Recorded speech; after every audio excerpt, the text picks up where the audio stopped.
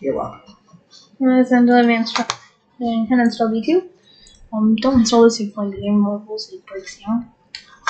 Anyways, launch BEE2. Select the folder on the GameX where the GameX executable is located. So you'll also don't do this with any time machine. It breaks the compiler.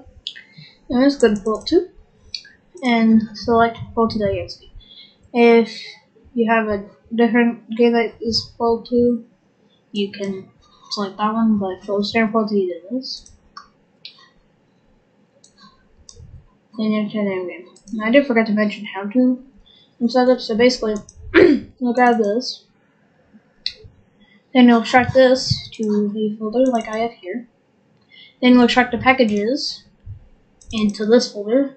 Just extract it as it has this folder in it.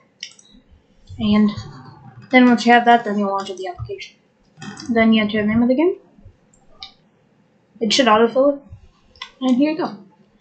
You can also back up your puzzles. Well, that's it.